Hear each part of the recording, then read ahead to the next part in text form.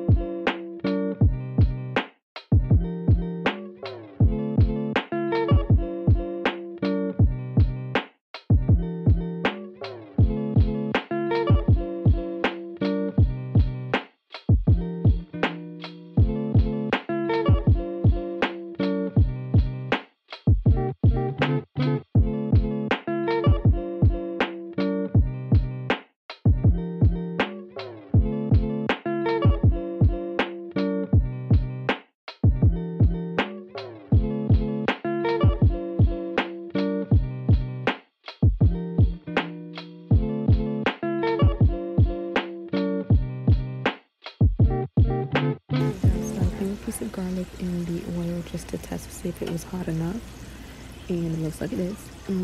So I'm gonna go ahead and put the fish in and start frying.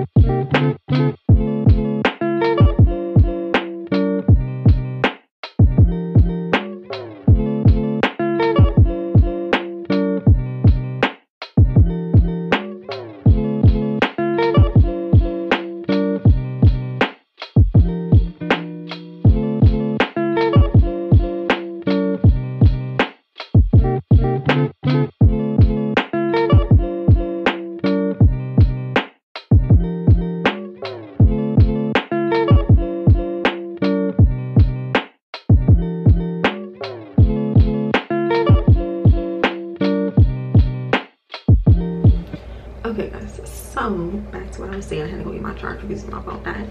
But I don't really use too much on my skin. Like I said, the bit that I do use, it's very light and minimal.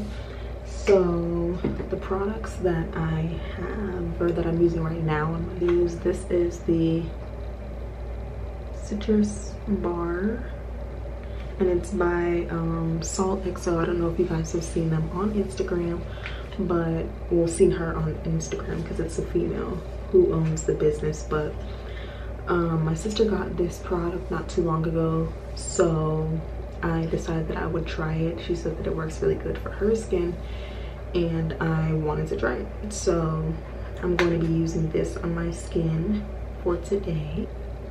So after I wash my face, I usually use like a kettle and boil water so that I can steam my face. Usually I do this on like Fridays or the weekend per se, because you know it's time to unwind, you know, sip a little wine, relax, you know, that type of thing. Invite your man over if you have one. But yeah, so after that I go ahead and steam my face, which I'm going to be doing. You guys are going to see that.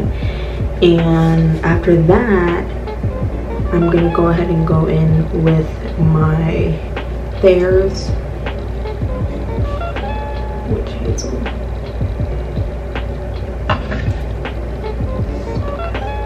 So I don't know if you guys have necessarily read the reviews on that product, but a lot of people have said that it's not good for African American skin per se.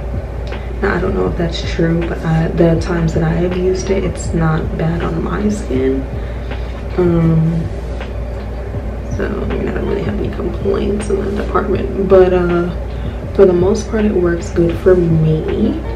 The next thing that I'm going to use after that is this Pond's to moisturize my skin, and usually they say this is good for dark spot correction and evens your skin tone within 2 to 4 weeks.